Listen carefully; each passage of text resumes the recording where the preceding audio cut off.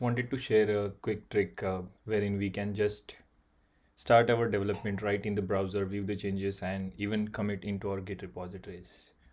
So what I have made here is a Git repo for the React Bootcamp, and whenever you create a branch, or in the normal branch as well, you find something called this code.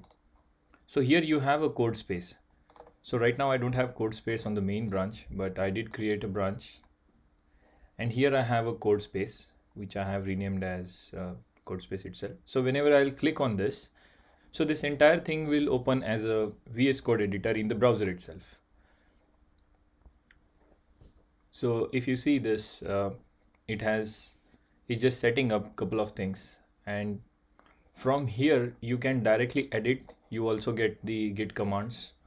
For example, let me go and just put a sample code. And if you see, if I save the file, I'll get this the way we get in VS Code. So I can either go and commit and it appears in your Git repo.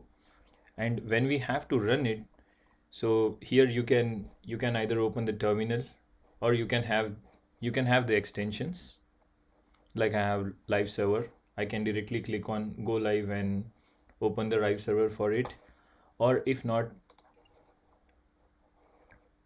I can directly open the terminal. So this is the menu here. So here if you give view and terminal, that's how a terminal comes in. And you can see this I have hosted here, but now how to open it? We cannot open it because it's not a browser. This window is in the browser. So when you head over to the ports, you can have this 1, 2, 3, 4. This is the port number. And if you click on this little icon, it will open a new tab for you with your entire space. And whenever you make any changes and save the file, it is reflected here. So you have a development environment right there and there itself, and you can put any commits to it and things will reflect in your Git workspace.